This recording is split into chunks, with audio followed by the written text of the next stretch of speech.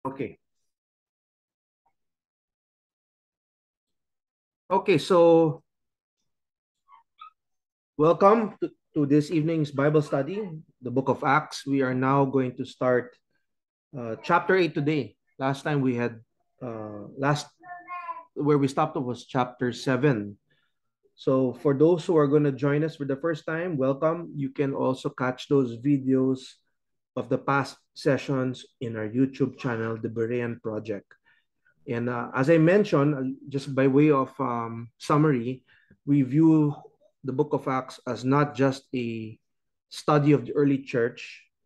So some tend to look at it as just descriptive of early church history. We really look at this as doctrines in action. That's how I would probably title this Bible study, because nowadays the church has been alienated. I like to say it's been alienated from the book of Acts, because the way we do church today is so different from the early church.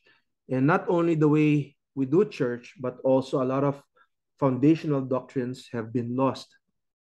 And I like to use baptism as an example. And what I mean by that is, when you look at the early church, when people came to faith, they got baptized immediately. That was the biblical response to the gospel. And tonight, we're going to spend more time on that, because we're going to be talking about Philip, the deacon, and how he will baptize uh, the Ethiopian eunuch. Okay, so we will touch on that, and along the way, I'm going to show you how these doctrines were the original intention, but after 2,000 years, things have really changed. So let's just jump into chapter 8 of the book of Acts.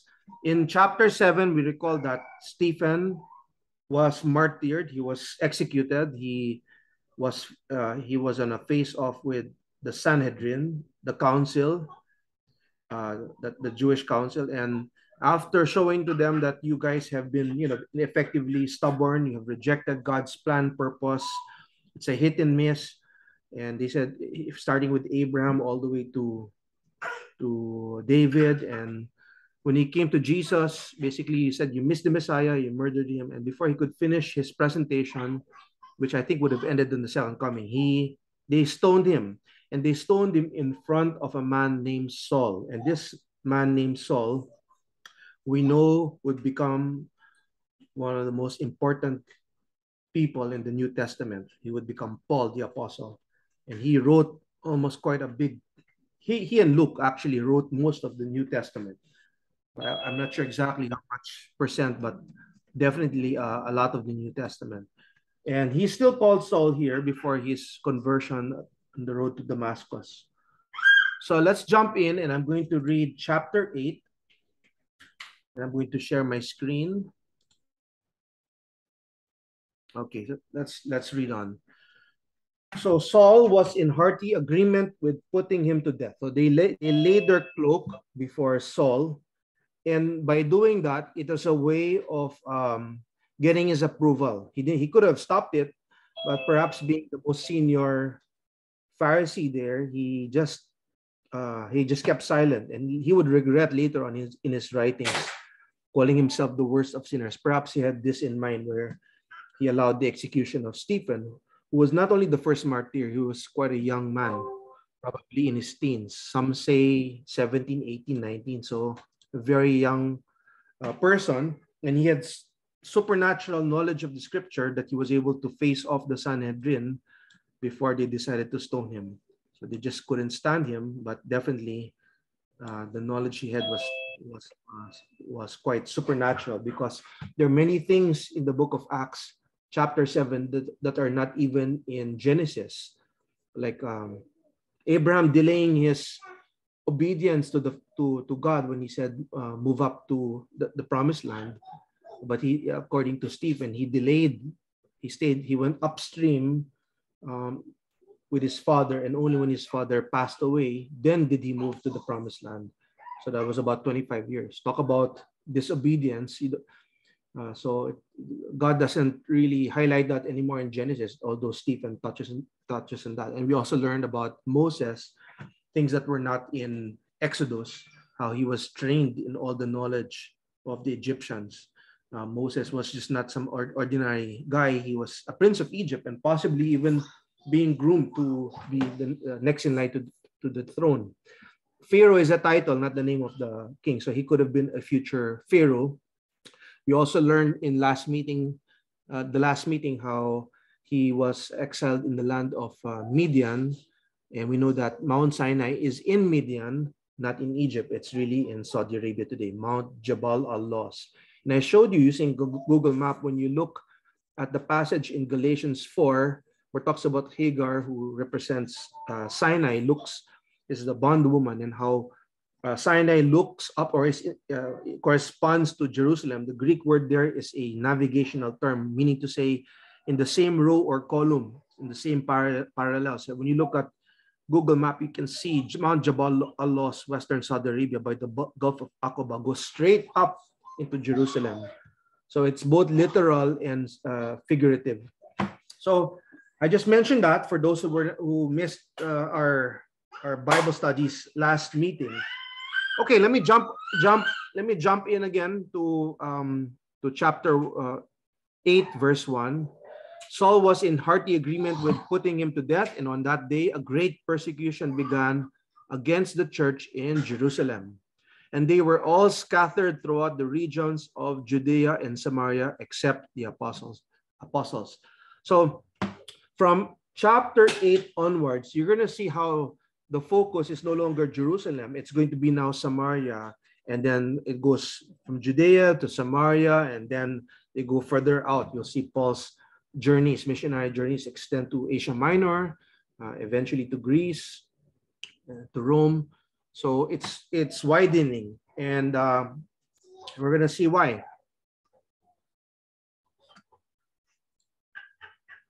Some devout men buried Stephen and made loud lamentation over him. So he was the first martyr. But Saul began ravaging the church. So the persecution begins actually here at this point with the death of Stephen. This is the Jewish persecution. The Roman persecution would take place much later on. So they were, and this Saul, Paul, would lead this persecution. So, but Saul began ravaging the church, entering house after house, and dragging off men and women. He would put them in prison. Therefore, those who had been scattered went about preaching the word. So, if you remember, Jesus was telling them, "You'll be my witnesses in Jerusalem, then Judea, then Samaria, until the utmost parts of the world, right?" And he's telling them, take the gospel, preach the gospel, and take it to the nations. And what we learned from church history is that the early church, didn't really obey the commands of Jesus. They stayed put in Jerusalem, and it took this Jewish persecution to really drive them out.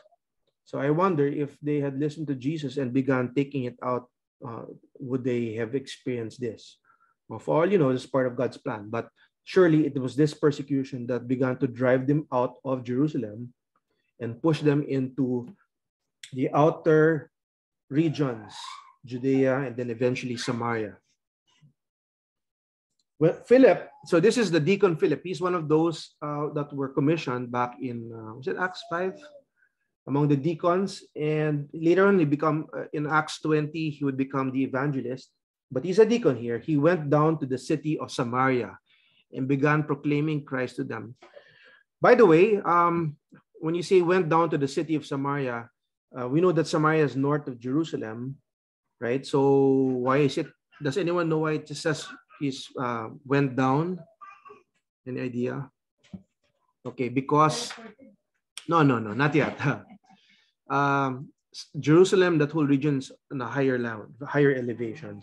So they literally went down, but down north towards Samaria, because So Samaria was known to be the area of the northern kingdom, which was overrun by Assyria in 722 BC.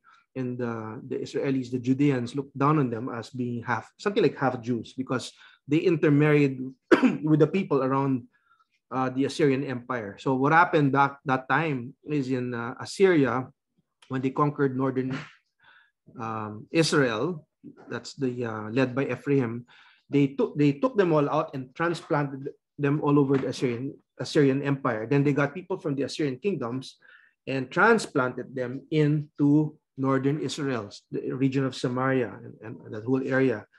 And many believe that when you get to Ezra, they're being chastised for that. Even the priests were marrying, the people of Samaria. There's reason to believe that there are bloodlines of the Genesis Nephilim already mixed into that, but it's another discussion. We won't talk about that today. Let's move on. The crowds with one accord were giving attention to what was said by Philip as they heard and saw the signs which he was performing. What signs is this? For in the case of many who had unclean spirits, they were coming out of them, shouting with a loud voice, and many who had been paralyzed and lame were healed. So, what's the signs? Philip is casting out demons, casting out spirits, and people would scream when they experience deliverance. And we have experienced that many times, and we continue to see that. Not all the time, but very quite frequently, people would scream as the demons would come out. And I like to always make the connection between deliverance and healing. It said here, those who had been paralyzed or who had infirmities, they were healed. So, very much in this study, if you've been following this by now, that there's a relationship between deliverance or casting out demons and healing.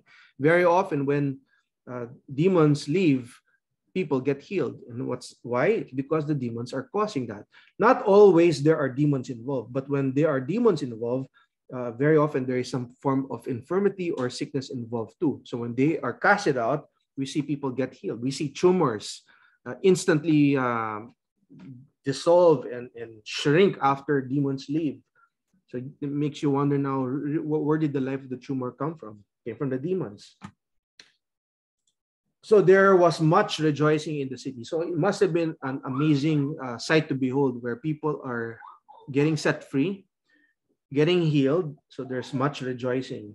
And remember in Luke, or is it Matthew, there's a verse that said that kings and prophets look forward to see these things, and they did not.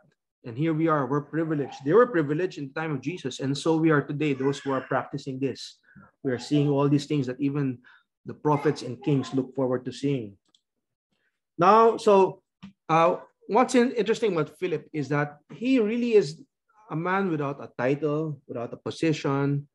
I like to mention in our previous meetings that in the early church, no one really carried titles. They didn't have hierarchical positions. They did have elders, plural, but the idea of calling people by a title and having some kind of hierarchy that was not present in the book of Acts in the early church.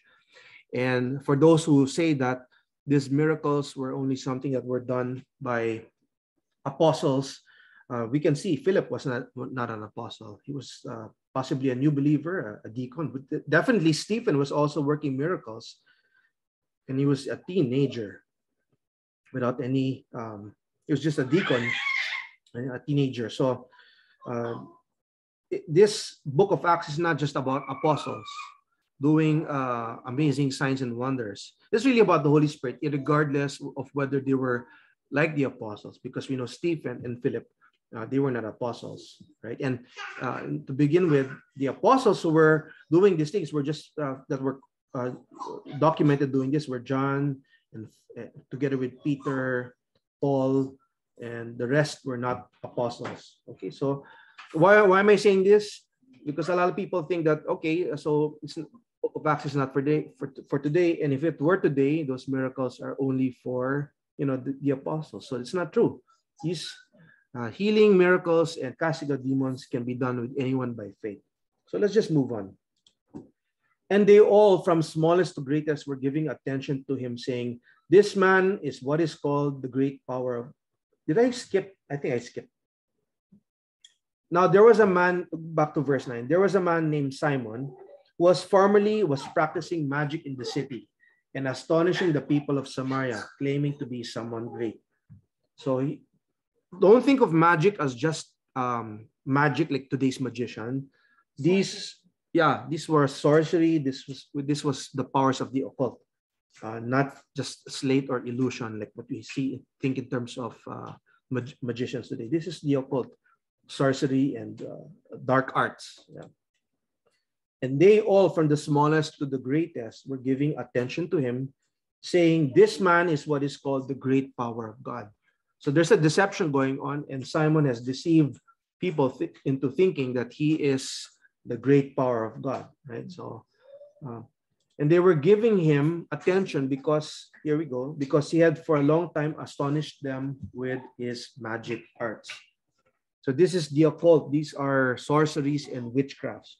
And they really did have power, but this was a demonic form of power.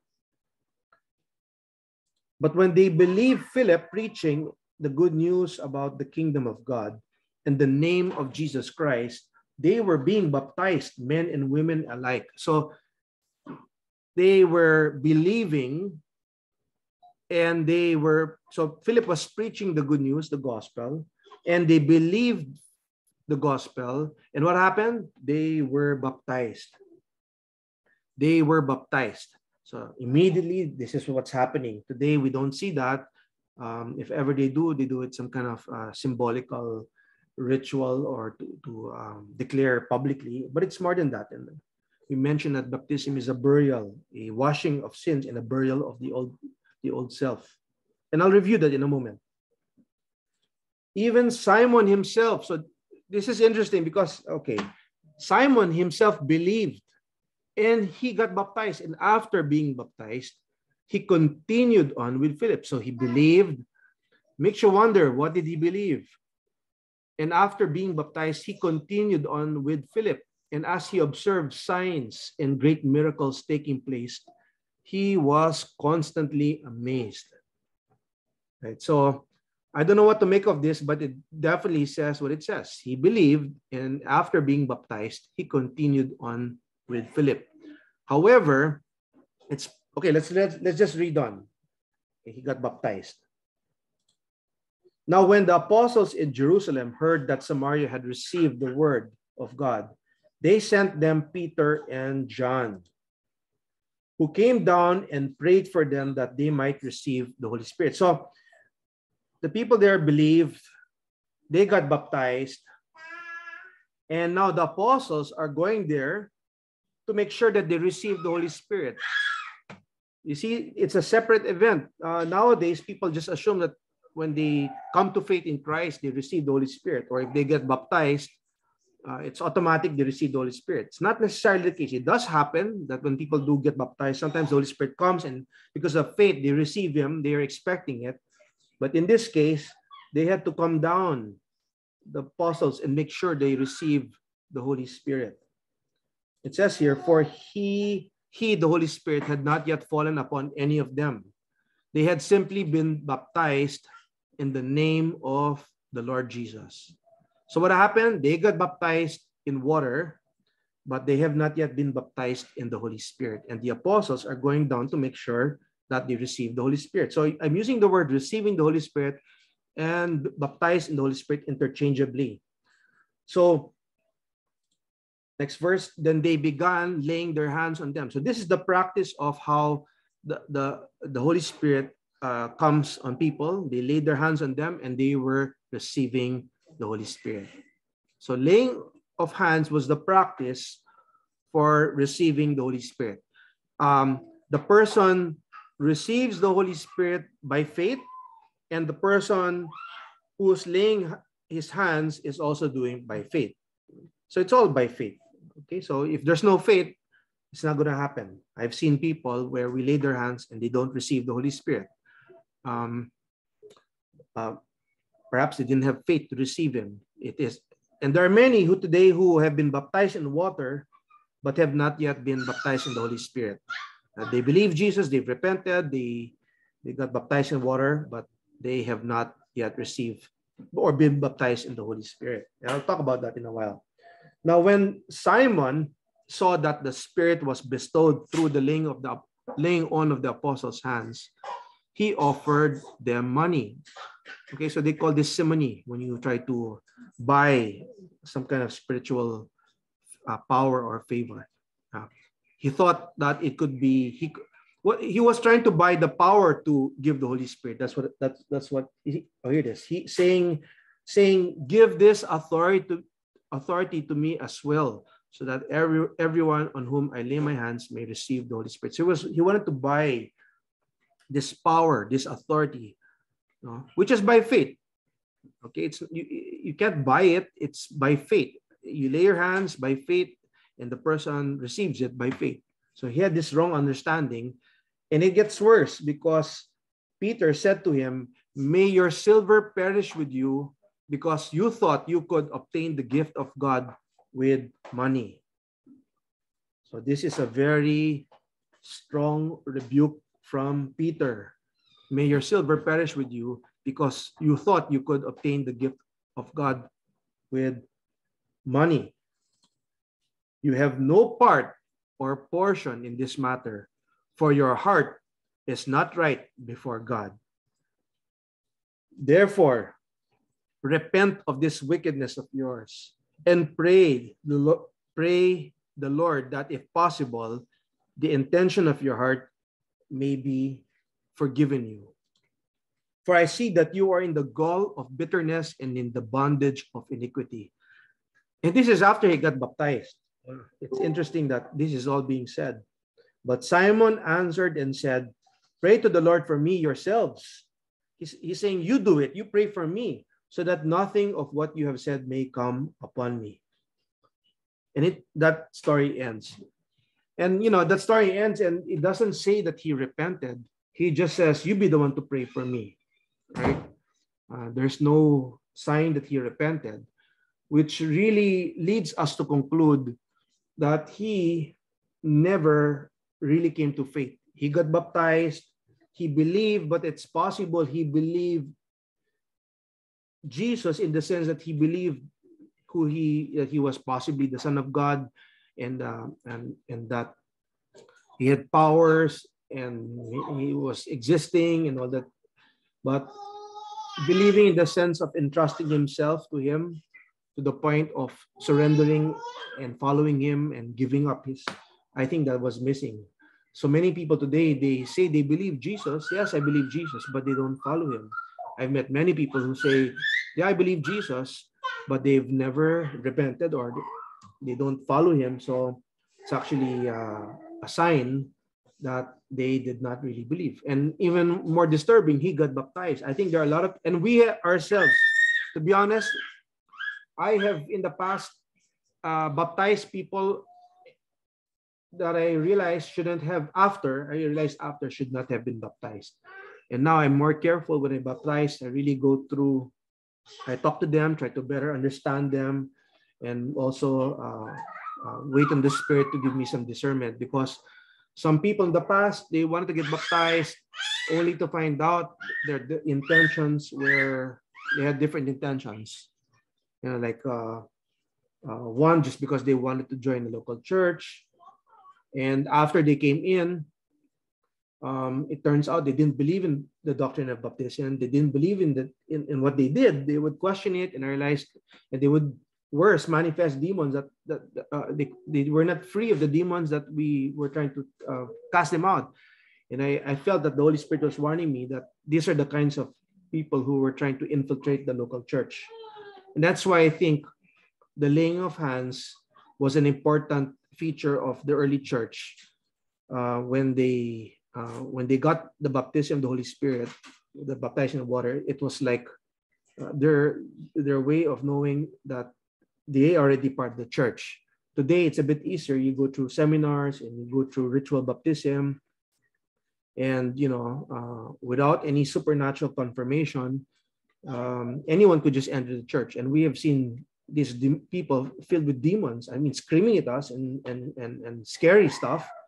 And they were wanting to get in, baptize them, thinking that they were, sincere. It turns out they were against our preaching of the baptism. And that explained why they were not free from the demonic spirits, talking spirits even. So not that many, maybe several at least. And another one just wanted to get close to us and really begin to fellowship, but didn't really surrender and give up idolatry. So these were, I would call, invalid baptisms that took place. So I'm not surprised the case of Simon, it happened. That's why, guys, when we baptize people, we really need to be sure that we need to check if they really understand the gospel, if they are repenting and believing in Jesus and his finished work. A lot of people say they believe Jesus, but what they really do is they believe he existed, he walked on the earth, but not enough to totally trust him and give up their lives and follow him. So they just believe that he is a great figure, but not enough to trust him with their lives. And that's where the difference lies. Because if you really trust him, you trust his words, you will follow him. And we have shown that believing and obeying are really one in the New Testament. You can't separate that. To separate it is to suggest hypocrisy, that you can believe Jesus who he is, but not believe what he says, because that would be hypocrisy. Okay, before we move on to verse 25, because that story ends there. Oh, let me just finish this before Philip is brought to another area. Let me just, one more verse. So when they had solemnly testified and spoken the word of the Lord, they started to go back to Jerusalem and were preaching the gospel to many villages of Samaritans. So the gospel is now being spread to Samaria. And I'm going to show you that, let's see here. I want to show you how the origins of the Great Commission, let's look at it. When Jesus sent them out, okay, I'm looking for, here it is. Sorry about that. Hold on. Can you see what I'm? Yeah. Okay. You know, when Jesus began his 3-year mission, he began in Luke 4:18, you know, with healing the sick, casting out demons, and preaching the gospel. He read from the scrolls of Luke 4:18, which was quoting Isaiah 51, that the Spirit of the Lord is upon me, etc., right? And his mission was marked by healing, casting demons, and preaching the gospel. He was basically setting people free so they would be free to follow him. Because we know that the Son of Man was revealed to destroy the works of the devil. It was revealed, so that he could expose and destroy the works of the devil. And the apostles, the original 12, were also sent out within Judea. So Judea first, and they were commanded in Matthew 10 to do the same thing, to heal the sick, cast out demons, and they did it, 12 of them. And later on in Luke 10, 70 other disciples were commanded to go to Judea, at this time to go even as far as Samaria. So like Jesus training them to go out.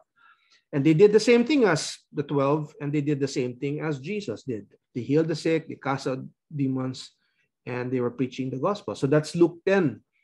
So this is actually the origins of the Great Commission. When we get to the Great Commission, he is now sending out all his disciples. He says, you will be my witnesses to Samaria, to Jerusalem, Judea, Samaria, and beyond, to the ends of the earth. So he's now involving more people, and the scope of that mission now is beginning to expand.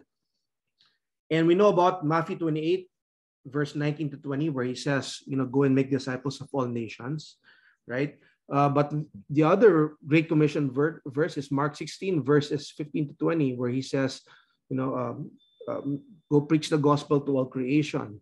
He talks about healing and casting out demons would be the signs that would be accompanied them. So all of these this Mark 16 verse, the other Great Commission, is not so much talked about in church today because we don't see this. So they just love Matthew 28 and talk about that, but they don't talk about Mark 16.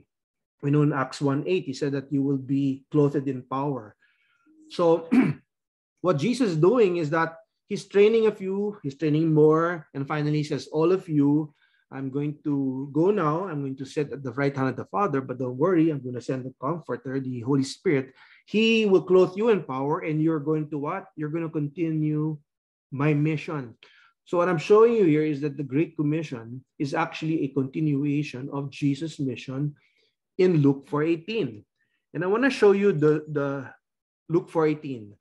Luke 4:18 is actually just a reading of Isaiah. He read the scrolls in Isaiah 61. And he says, the spirit of the Lord is upon me, because he has anointed me to what? To preach the good news or the gospel to the poor. When you say poor, not literally poor, but those who are poor in spirit, those who are seeking. He has sent me to heal. Take notes of those words that I've highlighted. He has sent me to heal the brokenhearted, to proclaim liberty or freedom to the captives. This is setting them free. To proclaim liberty to the captives. Who are the captives? We were the captives. And recovery of the sight to the blind. This is healing. So before that, it's setting them free. To set free those who are oppressed. It's deliverance. So you see deliverance or casting demons. You see healing. So to set them free or to proclaim liberty to the captives, that corresponds to set free those who are oppressed. When you get to the other Great Commission verse, the lesser famous Great Commission verse, and look at the highlight. He said to them, go into all the world and what? Preach the gospel. Same thing, to all creation. And these signs, I skipped 16. In 16 says, those who believe and are baptized will be saved. Those who don't believe remain condemned. Okay, so it's also the same command as Matthew 28, baptize them. These signs will accompany those who have believed. In my name, they will cast out demons. That's deliverance, casting out demons. They will speak with new tongues. They will pick up serpents. They're just supernatural protection. If they drink any deadly poison, it will not hurt them. They will lay their hands on the sick and they will recover. So you see healing, you see deliverance, you see the preaching of the gospel. So do you see now the origins of the Great Commission? It goes back to Luke 4:18. And Luke 4:18 is just a fulfillment of the prophecy of Isaiah 61. And Jesus read that in the synagogue. And when he read that, they tried to kill him, push him off the cliff, because he was saying that he was the Messiah of Isaiah 61. So I'm kind of showing here that the Great Commission was not something new. It is actually the continuation of Jesus' ministry. That's what it's about. The ministry that was prophesied in Isaiah 61. Okay, and now as we go forward, I've mentioned in the past few meetings how today when people come to faith, they repent, and that's what they're teaching, and that's very good. They also believe in Jesus Christ. But what I see that's missing very often is baptism in water and baptism of the Holy Spirit. This is the biblical response to the gospel. And we know, let me show you.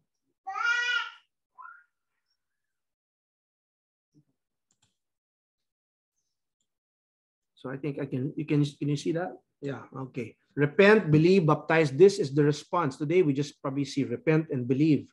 Repent is to change of mind, change from what? From doing sin and following the flesh. Believing is to follow Christ. We have mentioned many times that to believe is to obey. Faith without works or obedience is dead. So what might have happened with Simon here is that he just believed about Jesus, that he existed, he's a powerful man, possibly even the Son of God, but didn't have the faith to obey him and follow him. Just a faith that, yeah, he exists, he is powerful, he's possibly God, but not the kind of faith that would lead him to surrender, obey him. So that, he got baptized, but we know that without repentance and truly believing, that baptism is invalid, because Peter said that you are still in the bonds of iniquity. Well, baptism is supposed to be a burial and washing. It's a burial of the old nature. Why? So that we would no longer be slaves to sin. We learned that in Romans chapter 6, in the first 8 verses. Baptism in water deals with the past. It deals with your history, because without biblical baptism, you may be believing in Jesus, but the sin is going, and the old nature, the old flesh is going to continue warring and pulling us back, so we can't follow Jesus. So many believers are struggling with sin and cannot overcome. Perhaps they didn't get baptized in water. They had the baptism, but it was invalid. They didn't have repentance, or maybe didn't understand the cross, or they didn't understand baptism. It was just a ceremonial thing for them. They're just obeying the pastor and didn't have faith. And then all of them, through the laying of hands, they received the Holy Spirit, as we know it's done customarily through the laying of hands. There are some exceptions, like in Cornelius' household, in chapter 9, where they received the Holy Spirit. The Holy Spirit just came upon them and baptized them. They had that faith, and he just baptized them. So it does happen. We baptize people in water, and automatically, Holy Spirit comes and baptizes them also. Not always. That's more of the exception to the rule. Normally, after we baptize in water, we lay our hand and we ask the Holy Spirit to come, and then we check, did you receive the Holy Spirit? Because when he came, the one person being baptized with the Holy Spirit would experience it. And those who were watching saw something happen. But nowadays, it's pretty much a figment of the imagination. Yeah, I just assume because my pastor said when I came to faith, I'll get the Holy Spirit. And yet they didn't experience anything. And they'll say, well, you have to experience something. Well, in the book of Acts, it was real to them. But today it's more, not real, but more, but you know what I'm saying? Like they just assume that it happened, even though, it didn't seem real. So baptism of the Holy Spirit is the empowerment, so that the Holy Spirit would begin to indwell a believer and empower him to live a new life, so that he would no longer living for himself, but Christ living in that person. Is to start a new life. So it's really for the future. It deals with the future. Baptism in water deals with the past, and baptism of the Holy Spirit deals with the new life, the new born-again life. We know that John, in the book of John, when Jesus was talking to Nicodemus, he said, you can't see the kingdom of God unless you're baptized in water and spirit. And I think it relates to this. Baptized to put the old self to death, to put the flesh to death, and baptized in the Holy Spirit, so that the Holy Spirit empowers us to live the new life.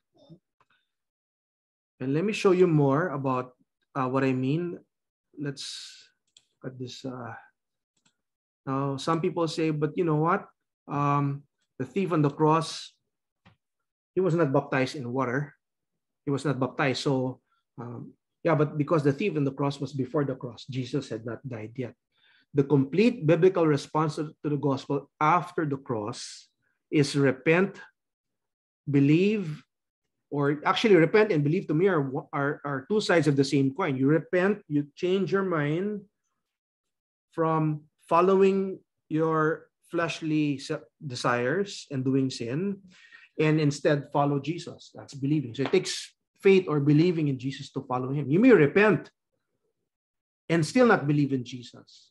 So the idea is to repent and then not turn this way or that way, but turn towards Jesus and follow him. Because you can repent and still not believe in Jesus, and get baptized in water and baptized or receive the Holy Spirit. The first time you receive the Holy Spirit, you're baptized, you're like immersed. The word baptism is from the word immersed. After that, you get filled by the Holy Spirit. I pray for a person, and even non-believers, when I pray for them, they get filled up temporarily, and they experience the Holy Spirit. It's joy, and they even fall down, right? But they're not yet baptized on their own faith. So I don't know how long that will last. Perhaps when they sin again. But if they believed, like what happened, I've seen quite a number of people, they have not been baptized in water. They got the Holy Spirit because they believed the gospel. They repented. So before water baptism. So while should be water, then baptized in the Holy Spirit, there are occasions where they get the Holy Spirit first. The Holy Spirit comes upon them because we pray for them. They believe, and they get the Holy Spirit. Then in Cornelius' family, we'll read about that in the next chapter. Peter says, what's to stop us? They got the Holy Spirit, might as well baptize them. And they got baptized immediately. Now, before the cross, it was just repent to the Father. It was repent, and it's really repentance to the Father, and just believing in Jesus. And we know that Paul said in Acts chapter 19:4, because when he went to Ephesus, he said, have you been baptized already to Jesus? He said, no, we only been had the baptism of John. And Paul said, John baptized with the baptism of repentance. So that baptism is about repentance to the Father, really, telling the people to believe in him who was coming after him, that is, in Jesus. So the baptism in Jesus is because he has now died on the cross. So after the cross, you repent to the Father, you believe in Jesus, you get baptized into Jesus' death. So it's a burial. You're joined to Christ through baptism in water, joined to his death, not through the cross, but through the water, because he did it for us already. So that's what Romans 6. And then baptism with the Holy Spirit. So you see the Trinity, really. You repent to the Father, you believe and are baptized into Jesus, and we get baptized with the Holy Spirit. So that's the difference between the cross and the baptism with the Holy Spirit is done through the laying of hands. So all throughout the book of Acts, when you see them receive the Holy Spirit, someone would lay their hands on them. So that was just kind of a review, showing you that this was the biblical response in the early church. Today, what I see happening is that they teach, at least in the good churches, repentance, and that's good. And faith in Christ, and that's good. But I see a lack of emphasis in quite a lot of denominations with regard to baptism in water. Often it's just something that would take place much later on and as a public declaration rather than because that's what Jesus commanded. So some people will get baptized later on, maybe after years. Some get baptized in the Holy Spirit, especially among the Pentecostal circles. But they would not get baptized in water. So nowadays, they may get all four after a period of time, a long time. As they learn about it, oh, I want to get baptized in water. Oh, I want the baptism in the Holy Spirit. But back in the book of Acts, if you will go through all the accounts where they came to faith, all of them got repented. They came to faith in Christ, and they got baptized in water and received the Holy Spirit all on the same day, except here in this case where Paul goes up to them and asks them, did you get baptized in water? No, we didn't even know. So he baptized them right away in water. Okay, so we're going to move on. Again, I'm reminding you, we are seeing doctrines in actions. Now, as I move on, you might see in some verses that it's talking about believing, in other verses, baptizing, and others, baptism with the Holy Spirit. Why not all four? Yeah, because this is one book. You can't really take one verse and turn that into doctrine on its own. You got to see the whole book of Acts, and all throughout they will cover all four, right? Because when you believe, it assumes that as you believe, you also turn from your sin, you repented, and you see baptized, like in Peter, repent and be baptized. Where's the faith? Because you won't get baptized unless you had faith. It would be a silly thing to dip yourself in water unless you had faith. Okay, I will answer the questions at the end of the, there's some questions that are coming up already. I'll answer that at the end. Let's proceed. Okay, you know what? Maybe we should answer this because we're going to enter into another topic, which in itself is really quite interesting. So let me just, it's now 9 o'clock. Let me just open the okay. There's a question for someone baptized as a child around 9 or 10. Will I need to be baptized again? Yes, well, depends. If you had repented of your sins, okay, if you have repented of your sins, that's the condition we read in Acts chapter 2, verse 38, repent and be baptized. Because without repentance of sins, a recognition and acknowledgement that you are a sinner, what's there to bury? Baptism is a washing and a burial. What are you going to bury? Without a repentance, there's nothing to bury. So often, children at a young age, they're still innocent or they're not aware of their sin. But the moment they become aware of their sin and they understand the gospel that Jesus died for their sins, and they have that conviction, they're ready for baptism. But if someone doesn't understand sin at that time, then that's an invalid baptism. Surely, infant baptism is not biblical. Like what's happening with the Catholic Church, it is not biblical because a baby would not know anything of his sin at a very innocent age. So not just asking for, okay, Father. So if you haven't been baptized, it is important. Why? Because without the baptism, you will find that a person has not buried the old nature. Okay, and we see very often at baptism, people also get delivered from the bondage of sin. It says there in Romans 6, verse 6 to 8, so you'll no longer be slaves to sin, and you can be free to follow him to start the new life. The purpose of baptism is a burial of the old self, the old nature. So we're no longer slaves to sin. That's why when we baptize, we see a lot of people get delivered. A lot of people who are being delivered, when I hear that they want to get baptized, I said, let's just continue the deliverance with baptism, since when they get baptized, I find it much easier to do a casting of demons, because there's no more hold on the part of the demons. They have no more legal ground to hold on to the person. The person is now burying the old self, because that's what they're holding on, those demons. They're holding on to sin and the old nature. And when a person has decided to die with Christ, they have nothing to hold on anymore. So sometimes when they just take them down the water, it just comes out. Sometimes with shouting, not always. So effectively, baptism, we've seen, is also very powerful deliverance. Okay, so let me continue on. Just one question. Is there any questions before I move on? I might as well ask from all of you. Perhaps you may have a question. So we're doing a review of the doctrines, the biblical response to the gospel. You can RBBR, where the road meets the rubber. It's easier to remember. Rubber, RBBR. Repent, believe, baptize in water, and then baptism, the Holy Spirit, or receive the Holy Spirit. So rubber, easy to remember. So usually when I talk to people, I try to find out, where are they? Have you repented? Okay, good. Do you believe that Jesus died on the cross? Good. Have you been baptized in water? Yes, they did. Explain to me your baptism. Why did you get baptized?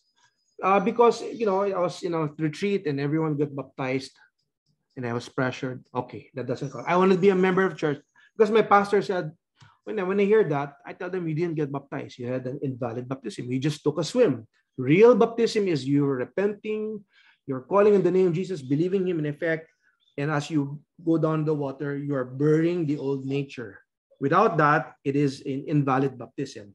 And I've mentioned in the previous meetings, we've met people who thought they were born again or baptized. They got baptized many years ago. And then when they understood this, they got baptized again, but with the right understanding. And finally, they said, I think only now I just got born again. And that was quite a surprise. I've got that quite a number of times already, because they never experienced real washing and burial and coming of the Holy Spirit upon them. So that's interesting. A lot of it was just intellectual. The pastor said you're born again because you said a sinner's prayer, and surely there was faith, but they did not obey Christ's command. Okay, so maybe we can move on. I will continue on to verse 26. Okay, I'm going to continue to verse 26.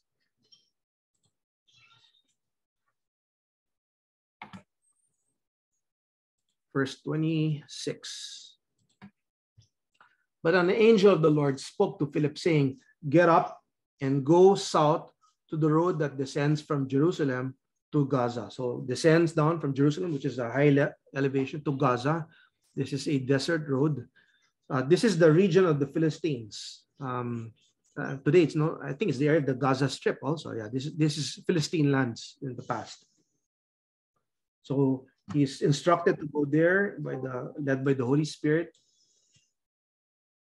In next verse, so he got up and went, and there was an Ethiopian eunuch, a court official of Candace, queen of the Ethiopians, who was in charge of all her treasure, and he had come to Jerusalem to worship. Okay, this thing could take hours actually, but I'll try to summarize. He was returning and sitting in his chariot and was reading what? The prophet Isaiah. Then the Spirit said to Philip, go up and join this chariot. Philip ran up and heard him reading Isaiah the prophet and said, do you understand what you are reading? And he said, well, how could I unless someone guides me?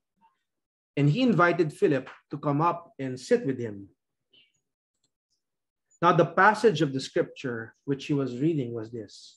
He was led as a sheep to the slaughter, and as a lamb before its shearer is silent, so he does not open his mouth. In humiliation, his judgment was taken away. Who will relate his generation? For his life is removed from the earth. So he's reading this passage, and we know it's from Isaiah 53, and we will go to Isaiah 53 to read exactly what that was all about. In fact, maybe we should do that first. Let's go to Isaiah chapter 53. And so this is possibly a proselyte, definitely a believer, not a Jew, or possibly a Jew. Okay, for those who mentioned last time about ancient Jews in other lands, there are Jews in Ethiopians. They are called the Falasha Jews, and these Falasha Jews came back to Israel in the 90s. There's a long story of how the Levitical Jews, Levitical priesthood, must have gone there to Ethiopia back during the days of King Manasseh, the wicked king who tried to exterminate Judaism. And many scholars believe that during that time, these Levites, knowing the prophecies of Moses, that there would be evil kings and also that they'll be overrun and invaded by their enemies, Assyria and Babylon, the time the people whose tongue you do not know, they prepared already an emergency plan to escape there during these troubled times. So there are Jews there that might have gone there and brought even the ark. That's a possibility. And some have noted that the Jews who are living there, Ethiopian Jews, they practice the oldest form of Judaism. It's called Mosaic Judaism, because today's Judaism is nothing like the Bible. It's more of rabbinical Judaism, which is Judaism after the temple got destroyed. It's really more of Talmud and a lot of extra biblical, a lot of it's even Kabbalah. But the original Mosaic Judaism, they found it intact, at least in their practices in Ethiopia. So that was Mosaic Judaism, without the trappings of the Talmud and rabbinical Judaism, right? Let's look at Isaiah chapter 53. And it says here, he who has believed our message and to whom has the arm of the Lord been revealed. For he grew up before him like a tender shoot. Oops. What happened? Is it good now? Okay, let's start again. There, okay. Isaiah 53, I'll start at verse 1. Who has believed our message and to whom has the arm of the Lord been revealed? For he is talking about the Messiah in Isaiah. Isaiah was written around 600 BC. So that's maybe 400 years or more before Jesus Christ. For he, and it's a prophecy about the Messiah, for he grew up before him like a tender shoot, and like a root out of parched ground, he has no stately form or majesty that we should look upon him, nor appearance that we should be attracted to him. So there's nothing special about his looks. Definitely not a model. Reading verse 2. In verse 3, he was despised and forsaken of men, a man of sorrows, acquainted with grief, and like one from whom men hide their face. He was despised, and we did not esteem him. Surely our griefs he himself bore, and our sorrows he carried. Yet we ourselves esteemed him stricken, smitten of God, and afflicted.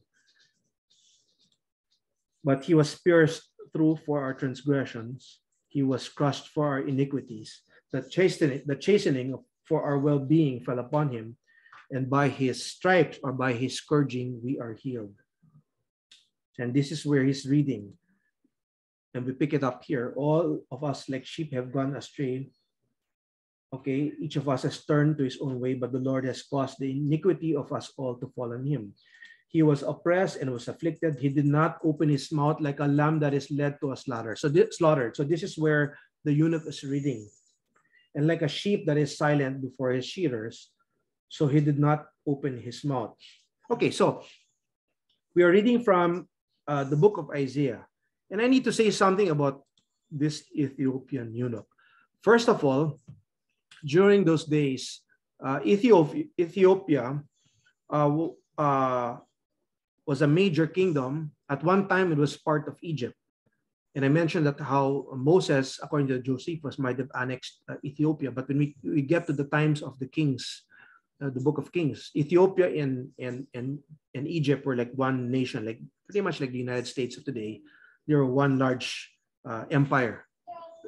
And if to the point that they even had King Necho or Pharaoh Necho was an Ethiopian, but he had the title of Pharaoh. So they were like joined at one point. And here we have it's a separate kingdom again, that Queen Candace is sending his eunuch, which is possibly the treasurer, because he's bringing some kind of treasure. We don't really know what it is. And the reason why he's called eunuch is it used to be back then that eunuchs were really castrated to protect them, because they were close to the king and they're in positions of power, to protect them from being tempted with the harem of the king. But eventually it didn't mean that they were necessarily castrated. So or they might have been, but not anymore. But it just were called eunuchs because earlier in ancient times they were really castrated. But in this case, he is a leading official, and he's bringing a gift. I explain where that comes from. And he's on his way to Jerusalem to worship, right? So he's a believer in the Messiah. He's possibly a Jew, or if not a Jew, at least an Ethiopian, or possibly an Ethiopian Jew, working for the kingdom of Ethiopia. And he has heard that the Messiah has come already, and he is bringing some kind of gift. And when he gets to Jerusalem, possibly a few days late, he discovers that the so-called Messiah, who is finally the one they're waiting for, has arrived. But instead of seeing someone, if you read the scripture, there are about 6 times more prophecies about the second coming of Christ than the first coming. And these prophecies of the second coming are like Jesus in an armor with a rod of scepter and conquering king, and like David destroying his enemies. They call him David, the son of David. Many of them didn't know that there is a prophecy of his first coming. So they were expecting someone like David. So when this Ethiopian believer goes to Jerusalem, he heard that the so-called Messiah is not ruling from Jerusalem. Instead, he hung on a cross like a criminal, and he's just been buried. So now he's scratching his head, and he's going back to the scrolls of Isaiah, and he's now possibly reading Isaiah 53 for the first time. Right? And he's reading what we just read. And we're going to go back to Acts chapter 28. Chapter 8. Oops, let's go back to Acts. So we'll pick up from what he was reading.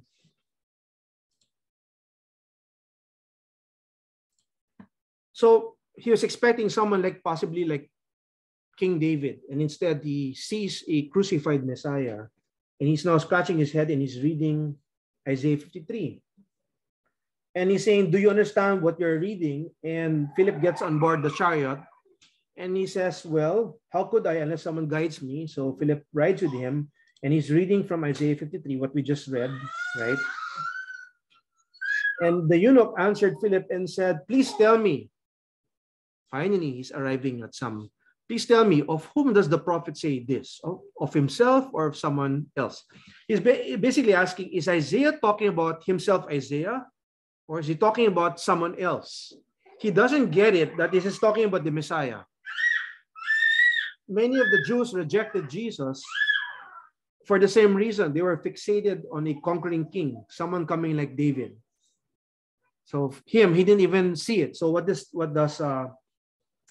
Philip do? Philip opened his mouth, and beginning from this scripture, share my screen. So I'll go back. So here is saying that eunuch said, "Please tell me, whom does the prophet say this? Is of himself or someone? Is this about Isaiah or is this someone else?" He didn't connect it at first, but somehow he's been led to Isaiah 53 after seeing the crucified Messiah. And maybe he suspects at this point, but he needs someone to tell him. And Philip opened his mouth, and beginning from this scripture, he preached Jesus to him. So basically saying, yeah, you got the right guy, but he had to die first for our sins to make us his people. because someday he will be returning again, and like as you expected, as a conquering king. So much of the end times prophecies are Jesus coming in victory in a white horse as a conquering king. And that's what a lot of the Jews were expecting. That's why they crucified Christ. They rejected him because they were expecting someone like David to overthrow the Roman yoke and take over the world again. Instead, like this eunuch, they missed out on the prophecies of his first coming. They didn't understand that he had to die first. As they went along the road, they came to some water. And the eunuch said, "Look, water. What prevents me from being baptized?" And Philip said, "If you believe with all your heart, you may." And he answered and said, "I believe that Jesus Christ is the Son of God." Okay. Would you believe these verses I just read to you?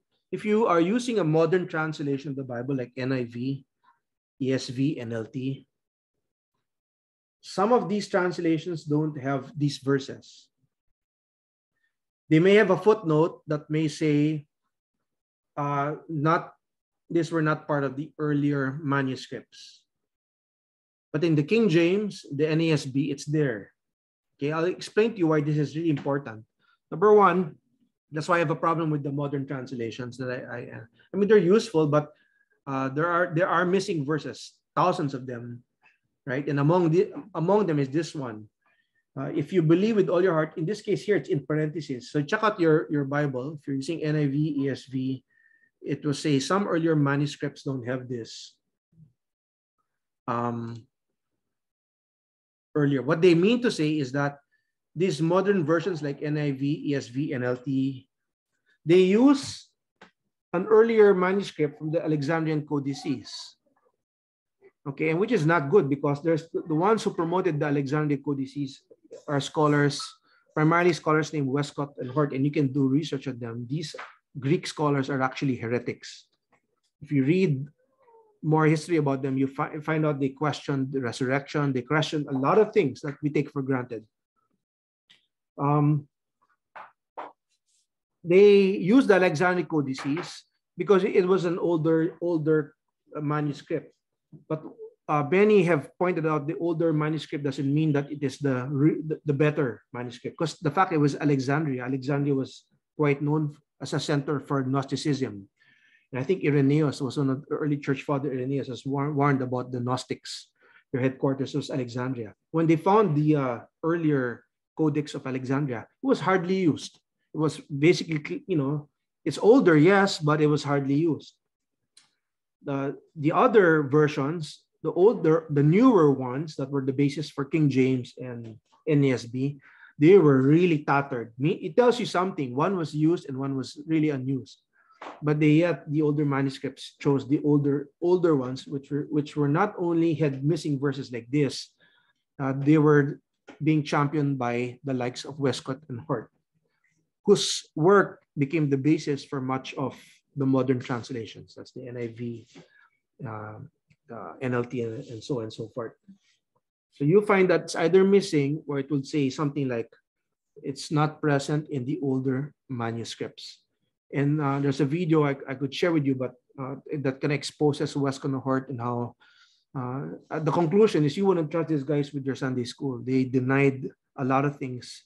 They were also involved in the secret societies of Hermes during their time, the 18th century. I mean, they were occultists, actually. So talk about wolves in sheep's clothing. So I just had to mention that.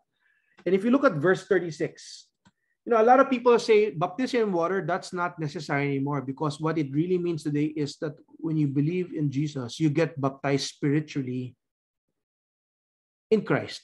It's a spiritual baptism. I hear that all the times. People would, especially in the Western world, you get baptized. There's no such thing as water baptism. It is just that you get baptized spiritually in Christ. That's what Paul. Because if you read Paul's letters, you don't see specifically water. He just talks about baptism as a burial, because many don't believe Acts anymore, and Acts is the bridge between the Gospels and the epistles. If you take out Acts, there's a missing link not only of the early church, but it explains the doctrines in action. So this is your verse for them, and said, no, baptism is in water, it's immersion. It's not just figurative. It's not just spiritual. Yes, it is spiritual, but it is also a literal baptism in water. So Acts 8:36. Okay, and he ordered the chariot to stop, and they both went down into the water, and Philip as well as the eunuch, and he baptized him on the spot, basically. Well, by the way, we think of them as just being alone, but most likely that this eunuch had a caravan of military escorts with him. He was bringing something very precious, something that he had something with, and I'll show you why. So he probably had military escort, and it was a huge caravan being sent by the queen. And he got baptized by Philip.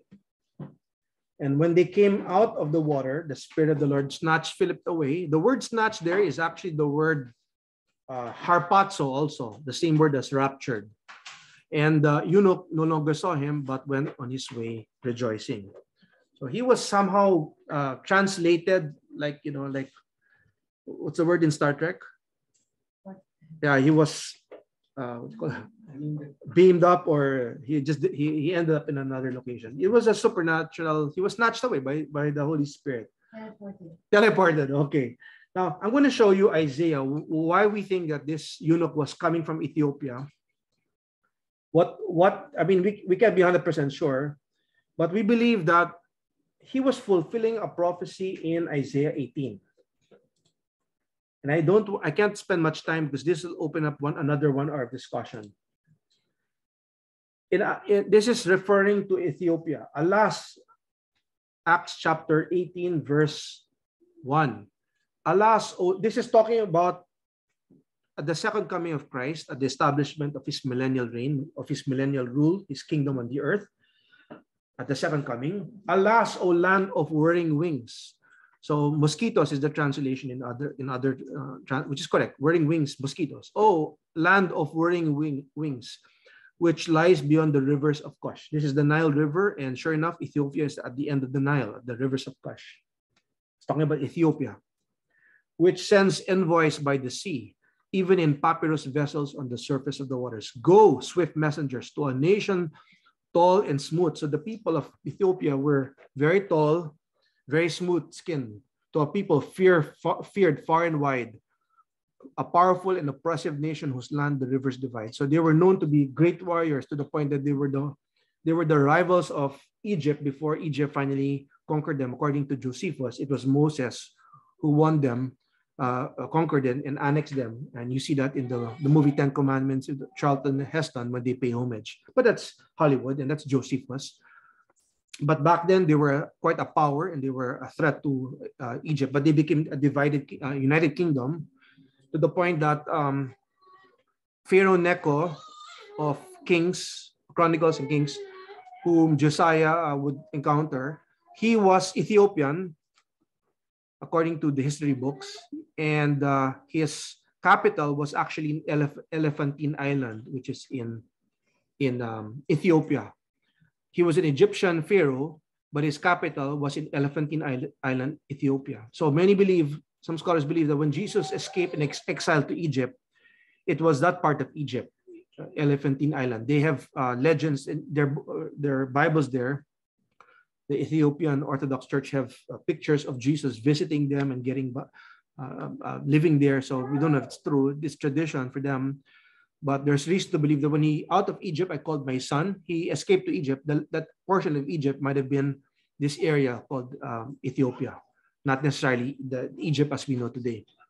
So all you inhabitants of the world and dwellers on earth, so it's talking about Ethiopia.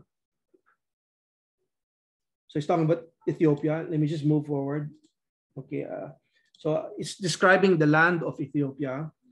At that time, I just jump a few verses ahead. At that time, a gift of homage, a gift will be brought to the Lord of hosts from a people tall and smooth. I like to say that Ethiopians are legendary for being tall and smooth-skinned, beautiful skinned. Actually, I used to have friends in Kenya who always wanted to meet Ethiopian girls, and I understood that they were considered the most beautiful people in Africa. And I think the Miss Israel was Ethiopian Jew, right? They were tall and they were smooth-skinned. They were known for that. Even from a people feared far by the powerful and oppressive nation, whose land the rivers divide to the place of the name of the Lord of hosts, even Mount Zion. Okay, so a gift of homage. So that's it. And I just want to mention that it seems that Queen Candace at the time and the Ethiopian eunuch were trying to fulfill a prophecy in Isaiah 18. But when they came to Jerusalem, instead of finding the Messiah ruling from Jerusalem, instead they found out that he was crucified, and he probably brought back the gospel. This is probably the start of the Ethiopian church with this eunuch after Philip shared the gospel, and that probably told the queen, yes, it was him, the right guy, but we came too soon, 2,000 years too soon. So possibly when Jesus returns, another eunuch will be bringing this thing. Now, just to keep it short, many believe that this is the mercy seat, which is the lid that covers the Ark of the Covenant. The Ark of the Covenant is wood that would have deteriorated, but the mercy seat is made of hammered gold. And some speculate that it is shaped with the cherubim wings touch each other. The other wings might have formed the armrest because they've seen similar Egyptian design where the wings are touching, and then the rest forms the armchair. Because the mercy seat is always regarded as a separate object all throughout the Old Testament from the Ark of the Covenant, being that wooden box where the 10 Commandments and Aaron's rod and the manna was, right? But the mercy seat would be this seat, separate object that is sitting on top. It is used in Yom Kippur when they sprinkle the blood, not only on the seat, they call it the mercy seat, that lid, but also before it. And we learn in some other passages in that Jesus, when he, well, anyway, let me just skip to that. So I believe, and many scholars believe, that this may be actually the throne of Jesus in the millennium. It may be the throne, his throne, the seat, because we know that it will not, the Ark of the Covenant will no longer be important in the millennium. But very often, God will tell Moses, meet me between the cherubim. I'll meet you between the cherubim. It's talking about the mercy seat. It's like a place of the meeting inside the tabernacle at the mercy seat. It's as if it's a pattern of what will happen one day when, so I don't want to get into that because I have a lot of scripture to share with that. Maybe we can make that a separate session. So that's possibly what this eunuch is bringing. Possibly they may have access. And how did the Ark of the Covenant reach there? Well, since they had prophecies from Moses that Israel will be overrun by bad kings and even by their enemies, it's possible that Solomon and David had already made provision for the Levites to escape. They had an alliance with Egypt, at that time Necho, and we understand that when Josiah, after Manasseh totally eliminated the practice of Judaism, his son, an 8-year-old king named Josiah, brought it back, and they covered the Torah, and they were really, and he was saying, bring back the Ark of the Covenant, you Levites, so that it will no longer rest on your shoulders. He said that in 2 Chronicles 35, verse 3. It's implying that they've been carrying that ark all along. It's not sitting where it should be in the temple. They've been carrying. So bring it back in the temple under Josiah, and so that it'll no longer be a burden to the shoulders, because they're not supposed to put it anywhere except the temple. And if they are going to transport it, they have to do it. Only the Levites could carry it on poles. And we know what happened during the time of David when it ended up in the Philistines. Someone touched that and people died. It was not something you could just casually carry it away. There were specifications. It had to be Levites, and they had to use poles. No one had to touch it. So they were burdened by it. And Josiah saying, now that we've restored the temple worship, we've discovered the Torah after years of apostasy because of King Manasseh, his father. He said, return the ark, and so that it'll no longer be a burden. So where was the ark all this time? So some speculate it was in hiding with Egypt under Necho for safekeeping. And it doesn't say in Chronicles that they returned it. In fact, later on, we see that Josiah would encounter Necho, and we don't know why, because they're supposed to be allies, because supposed to be the friend of your enemy should be my friend. The enemy of my friend, the what's the term? Yeah, the friend of my enemy is my friend, right? Okay, so the Necho, Egypt, is going up against Assyria. Instead of like helping him, he goes against him, Josiah, and Necho tells him, what are you doing? I have no war with you. I have no house. I don't have any war with your house, Josiah. Why are you coming against me? So he dies from an arrow. An archer shoots him, and he dies. Josiah. It seems like he was trying to get something back from Necho, because the Levites, there is a presence in Ethiopia, and the Levitical Jews called the Palasha, and they were there until the 1990s. And they had tradition of the oldest surviving Mosaic rituals, because today's Judaism in Israel is nothing like the Bible. We find that in Ethiopia. So I thought I'd just share that and to explain what he might be bringing with him and why he is a believer in the Messiah. And so he possibly told Queen Candace that, yeah, it's him, but not yet, maybe in the future and the second coming. So let's finish the book of Acts.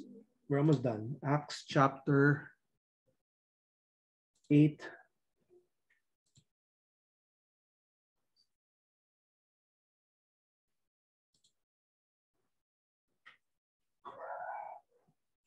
Okay, so he got baptized. And we end up here where Philip leaves him. The Holy Spirit would snatch him. The word snatch there is harpazo. So it's the same word for raptured. He is caught up by the Holy Spirit. But Philip found himself at Azotus, and as he passed through, he kept preaching the gospel to all the cities until he came to Caesarea. I mentioned that the Ark of Covenant could be in Ethiopia, but that's one of many views. I just shared that because we touched on the Ethiopian eunuch. Someone asked me last time, is Sheba Ethiopia? Yes and no. There is two Shebas that I know of, prominent one which is Ethiopia, but in relation to Ophir, I believe that the other Sheba is the brother of Ophir, and Psalm 72 tells us that Sheba are the isles, and Sheba, the Queen Sheba, returns after King Hiram and Solomon's sailors go to Ophir to retrieve gold and wood. And on the way back, they bring the Queen of Sheba. So they were possibly neighbors. So that is another Sheba and Ophir, which I believe is the Philippines, not Ethiopia. So I think it was Myla who asked that. It was not here today. No, Myla's the one who asked that. So yes, there's a Sheba Ethiopia, but I don't think she's a Sheba who visited King David during the time when they were fetching gold from Ophir. That Sheba, I believe, is the same, is the Sheba, the region of Philippines, along with Ophir, and they brought back from 3.5 years far away. Only resources that are available in the Philippines, nowhere else. Some other countries may have gold, but not all the resources. Only Philippines fits the description, and it's a 3.5 journey. So it's another discussion for another time, but I thought I'd just mention that. Okay, so we're done. And I'm going to open now the floor to sharing, or for those who may have questions. Okay, so are you all muted? Anyone can ask now a question or share their thoughts. Do you guys have any questions to ask? So any questions you guys have? Okay, so I think you can all unmute now. Anyone who wants to take the mic, feel free. We have about 30 minutes to discuss.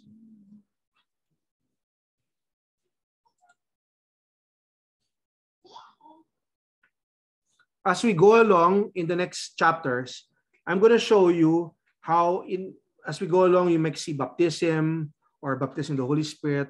It's like you won't all see 4. You'll see 4 under Hebrews chapter 6, where Paul says these are the foundations. Paul is the most complete. But the reason for that is because the book of Acts is one book. It's not meant to be like read a verse and make a doctrine out of one verse. It has to be seen as a whole. So when you go through the whole of it, you're going to see all four responses to the gospel are there. Believing, repenting, believing, baptism in water, and baptism of the Holy Spirit through the laying of hands. I actually have a question. Please go ahead. You know, the Ark of the Covenant, I forgot in which book I was reading, but it was talking about that whenever, you know, when the Ark was in enemy territory, that tumors broke out on people. So where, because there are a lot of questions about where the Ark is. So are there any theories about, because I think Ethiopia Ethiopia had claimed that it was with them. They certainly do. With regard to those tumors, that was during the time of David, and where the Philistines got hold of the ark. And was that the time of David? Yeah, it was. It was David. Yeah. It fell into the hands of the Philistines, and the Philistines, they disrespected it. Yeah, and then people began to get tumors, and so they sent it back, and they also made golden tumors as a way of respecting the ark, you know. And what happened was that it ended up not from Jerusalem, but it was kept for a period of time in a place. I forgot the name of the place. I'll remember it in a while. And to the point that some people even touched it and dropped dead, literally. Right. So that was the time of King David. They thought that the ark was like their idols, the Philistines. That the way they used it were idols. They bring it to war and use it as a weapon. And so there, you know the exact verse. I think it's in 2 Samuel. If you can find those, it's a tumor. Now, the second part of your question, Nelia. Okay, so the ark was always in the temple. So first the tabernacle, then the temple. So David built and Solomon built the temple, and that's where it stays, in the Holy of Holies. That's where it was kept.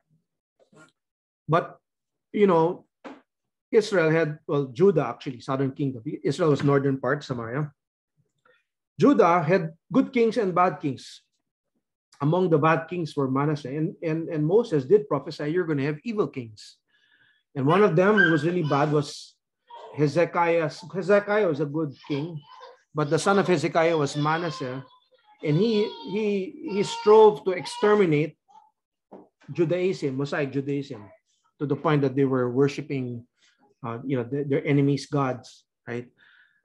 So whenever that happened, the Levites, given that history and given the prophecies of Moses, they already had contingency plans. So most likely when the bad kings ruled, they hid the ark from being destroyed, or right. And when Josiah, his 8-year-old king, took over, they rediscovered the Torah. That's a point where they brought back the worship of Passover. They had the sacrifices again, because Manasseh ruled for a long time, the father of Josiah, and he brought it back. So there were times when it was just totally exterminated from the land. When I say exterminated, it was totally removed because of these evil kings. So the Levites, what they probably did was they would go into hiding and also hide the ark for safekeeping, given that history. Now, around in Chronicles is the last mention of the ark, and after that, it just disappears, totally never to be mentioned again. And we know around that time is when Manasseh was the king, the evil king. And its last mention by Isaiah says, bring back the ark, is saying, put it back in the temple after they discovered the Torah and they begin the worship again, the sacrifices. He's saying, bring it back. It implies it was not there. So that it will not, let's read that. Let's go to, let me read that. 2 Chronicles chapter 35. This is the time of Josiah. He's about 8 years old, an 8-year-old king. Can you imagine an 8-year-old king, guys?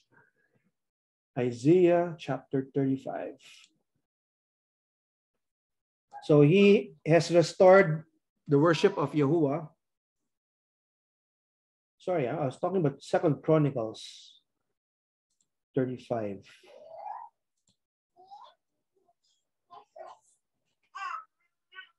So this is Josiah, and he's brought back the temple sacrifices. He set the priests in their offices and encouraged them in the service of the house of the Lord.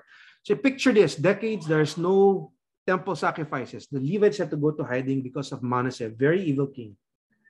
And his son takes over and becomes a follower of God, of Yahuwah. He also said to the Levites who taught all Israel and who were holy to the Lord, put the holy ark in the house which Solomon, the son of David, king of Israel, built. He's saying, put it there. It's the fact that he's saying put it there means to say it's not there, because that's where it should rest, in the Holy of Holies. It says, put it there. So by implication, it hasn't been there because of Manasseh's reign, where they worship the gods, the pagan gods. And he says here, it will be a burden on your shoulders no longer. So in other words, it's currently a burden on their shoulders. It means to say that they are moving around with it on their shoulders. Every time they took it out of the temple for transport, it had to be on these golden poles. No human was supposed to touch it. So he said, so that it will no longer be a burden on your shoulders. Now serve the Lord your God and his people. So he said, put it back, so no longer have to carry it. That's what he's saying. So they've been carrying it. The question is, where were they carrying it? So it's been out of Jerusalem for safekeeping. You can imply from here. Now, it doesn't say here that the Levites returned it. It's just nothing, right? Remember, prior to this, the good kings made alliances with Egypt. Like Necho was one of them. And we know that possibly that they made provision to hide the ark in the event that evil kings or their enemies like Babylon or Assyria would overrun Israel. So it doesn't say that the Levites returned it, but if you go to the end of this, so they're celebrating the Passover. Obviously, they're celebrating the Passover without the ark. Normally, they would sprinkle at Yom Kippur also the Passover, the blood on the mercy seat, which is the lid covering the ark, right? So they might have done it without that. I jumped a few verses ahead to 20. It says, after all this, when they restored all the sacrifices, the feasts, after all this, when Josiah had set the temple in order, so there's no mention of the return of the ark. Necho, king of Egypt, he's an Ethiopian. He's Pharaoh in what was once Egypt and Ethiopia as an empire. He came up to make war at Carchemish on the Euphrates. And Josiah went out to engage him. So they should be allies because, Israel, by this time, the northern kingdom had been ravaged and attacked by Assyria, and they knew they were next on the list. And Necho is out to encounter the Assyrians, and you think that Josiah should help Necho, but instead he meant to engage him. Why would he do that? But Necho sent messengers to him saying, "What have we to do with each other, O King of God?" Said, "What is our fight, basically? Why are you going up? I'm not coming against you today, but against the house with which I am at war." That's Assyria. And God has ordered me to hurry. So he's saying he's saying as if God has ordered him, the God of Israel. So it's possible he had Levites living in his side also, giving him instructions. Stop for your own sake from interfering with God who is with me. He's saying that God is with me so that he will not destroy you. So we can only presume that he was also hearing from God, possibly through the Levites who had now begun to live in or exile and refuge in Egypt, Ethiopia, under his care. And he's on his way to go do battle with Assyrians. However, Josiah would not turn away from him. But he's a good king. He's one of the good kings. And I always wondered, why did he die? Because all the good kings never die. They're always victorious, like David.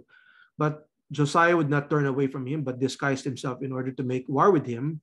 So he wants something from him. nor did he listen to the words of Necho from the mouth of God. So the writer of this Second Chronicles, possibly Samuel, saying it's from the mouth of God, but came to make war on the plain of Megiddo. This is a good king. The archer shot King Josiah, and the king said to his servants, "Take me away, for I am badly wounded." So his servants took him out of the chariot, carried him in the second chariot which he had, and brought him to Jerusalem, where he died and was buried in the tombs of his father. So this is a good king. He's the only good king I know who was, defeated. So he was going against the will of God, obviously, and we can only speculate that Necho was being advised possibly by the Levites who were in exile and who had the ark in Ethiopia. And there are now traditions that it was there in Elephantine Island, which is the capital of Ethiopia at the time, and the headquarters and capital of Pharaoh Necho. And for 8 centuries, it stayed there until it moved down to what is now known as Lake Kana, Turkic Kana. I don't know the exact name. Lake Tana.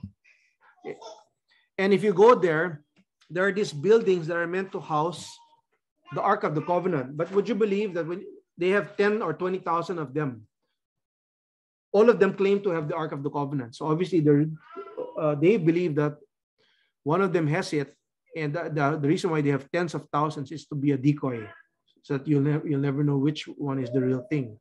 Remember, this is just one view. Others believe that it's buried underneath the Temple Mount. Some believe it was buried under the actual crucifixion site of Jesus, which they discovered a few years ago. It's not. They discovered it in the by Bob Cornuke, and some of they discovered where the real temple site is. It's in the city of David. It's not on the Temple Mount where the Dome of the Rock is. And they discovered the actual crucifixion site across from it, where from the city of David they could see the crucifixion. So I hope that answers in a very short time. Nelia, we could really talk about that more, but I could share you also some videos on this that I think would really help you. Now, do I believe that it's in Ethiopia? I'm open-minded about it. It's possible. Maybe just the mercy seat. Maybe not necessarily the ark box, the box itself. They're probably together. But I lean on the view that the mercy seat, that the lid that's going to be the covering of this ark is also going to be the throne of Jesus Christ in the millennium. So he said, all throughout, I will meet you in between the cherubim, which is the mercy seat. And there are verses like in Ezekiel, where the place of my throne and the soles of my feet, they would sprinkle, that will be his throne. In other passages, they would sprinkle the blood on the mercy seat and also just before it, which sounds like the seat and where his souls will be. So right now, I can't be 100%. I just lean on the view. I can't say anything more than that. So possibly it'll be his throne, because since it's hammer gold, it would have survived all this millennia. But the box itself, maybe not. Okay, anyone else want to share their thoughts or ask a question? Anyone can answer, anyone can share their thoughts. You guys, you have any questions or thoughts to share? So it's like the most important lesson. Yeah, what did you learn? What impacted you the most? Was there something here that that caught your attention and you think it's worth studying some more? How would you apply it? The baptism of the Yeah, the baptism. Okay, what about it? He jumped off immediately. Why was it easy for him to be baptized when right now it's so difficult for people? Yeah, look, there is water. What's to stop me from being baptized? And what's removed in the modern translations is verse 37. If you believe, what does it say in Acts? Check your Bibles. Acts 8:37 has been removed or been relegated to a footnote that says it's not in earlier translations. If you believe, so if you believe with all your heart, you may. So the condition to getting baptized is if you believe. Peter, repent. So repentance and believing are the conditions to being baptized. If one is missing, I don't think you're not going to have a biblical baptism. because you got to have both. You got to repent. Without repenting, there's nothing to bury. Without believing, why are you getting baptized? It's a silly thing to do, right? And if someone from the West or someone that tells you, baptism is not really in water, it's just spiritual baptism, show them chapter 8, verse 36. They look, water, what prevents me from being baptized? So it's definitely water baptism. Okay, what else? Anyone else wants to share their thoughts or ask a question? I think the mercy talks about if it's prophetic about a physical kingdom. Okay, so Barbie says that she thinks that the mercy seat is prophetic of a coming kingdom on the earth. That Jesus will not only establish kingdom, it will be not only spiritual, it will be a physical, literal. Your kingdom come, and may will be done on earth, and it will be on the earth for 1,000 years at his second coming. So thank you, Barbs.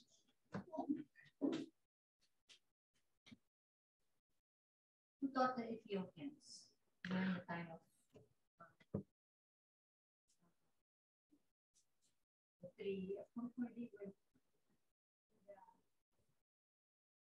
How come the Ethiopians know about it again? Okay, so Barbie's asking how come the Ethiopians knew about the Messiah. Okay, so one, either they were proselytes, they were Ethiopians, or two, they were Jewish, they were believing Ethiopians. Yeah, okay, definitely they were Ethiopians, but believing Ethiopians. So if they were not proselytes, he could have been a Jew, a Levite, a Falasha Jew, meaning to say, possibly among those who moved down there during the time of the evil kings to safeguard it. And they set up a refuge, right? And so they maintain, or they were Ethiopians who came to faith. Because remember, we learned from Solomon that a lot of the nations believe in Messiah, not Messiah, but in the God of David. They paid homage to David. As far as Sheba, who came from a very far away land. And we know it's not Ethiopia because if you read the passage in 2 Kings 9, she brought materials that were never, ever seen. Well, Ethiopia and Egypt are just next door to Israel. So that's not possible because they're just like, when Abraham went down to Egypt, just like next door. So very often there's a lot of interactions between Egypt and Jerusalem. But this Sheba, she came from a foreign land, and the reputation is only half they heard. Not something you would expect of someone who lived next door to Ethiopia and Egypt. This was a Sheba that was far away. This Sheba was the Sheba, brother of Ophir, the lands of the isles, according to Psalm 72, the Philippines. Okay, so we still have time. If you guys want to share your thoughts and ask, please do now. We still have time.